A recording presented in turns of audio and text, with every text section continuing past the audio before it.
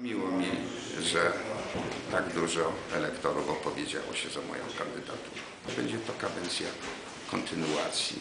Będę chciał w dalszym ciągu prowadzić wydział jak dotychczas.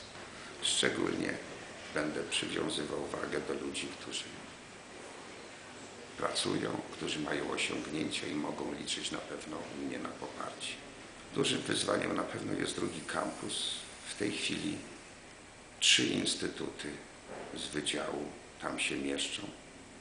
Szereg rzeczy mam jeszcze do zrobienia. No i konsolidacja wydziału, to znaczy związana z przeprowadzeniem ostatniego, największego Instytutu Automatyki, Informatyki pana dyrektora Rojka. Mam taką nadzieję, że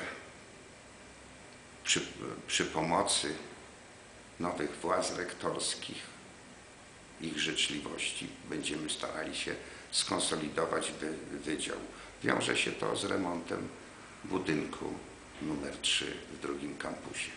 Jest to niestety duże wyzwanie finansowe.